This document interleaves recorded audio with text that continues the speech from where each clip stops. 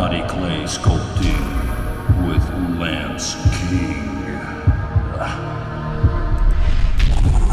Okay, now we're going to do a quad set for arms and then transition into an ab leg lift, which we'll actually be doing on a pull-up bar. And you'll just do this back to back for 3 sets.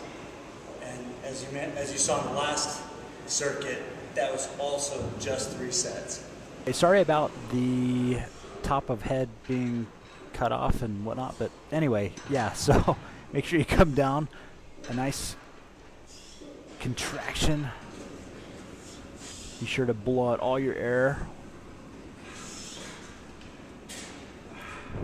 And as always, you're going to go up about 90-degree angle. Now, with this particular exercise for biceps, I'm going to give you a close-up view so you can kind of see what I'm doing. The lighting kind of makes things a little bit different, but just going to about my forehead.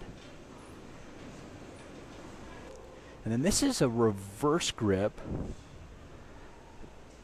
and I'm really trying to execute the inside head with each rep.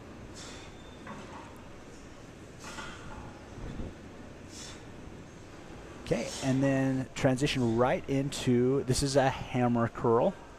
So just flip your wrists, again taking it to about your forehead level. Okay, now your abs are just gonna love this. So make sure it's your abs and not your arms. If you see my arms are just holding the body, but my legs are what are curling it up, and you're not swinging. So now you're just going to do abs to finish things up. We'll do a lower back extension, then we'll do some crunches and some obliques. So just 3 things to finish up for 4 sets, and you'll just be doing 10 reps per thing. Okay, so of course this is part 2 of part 1. Hopefully you've had a chance to see the arm exercises in the first episode, but the main thing with extensions is the body follows the head.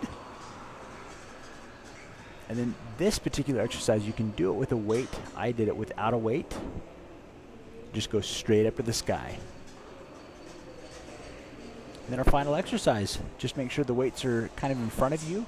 You're blowing out all your air and keeping things tight. Okay, well that's it for today's arm workout. You'll notice that toward the end of the workout, we did a lot of supersets, and that's not just with arms, that was definitely with abs. So let's eat. Thanks so much for watching.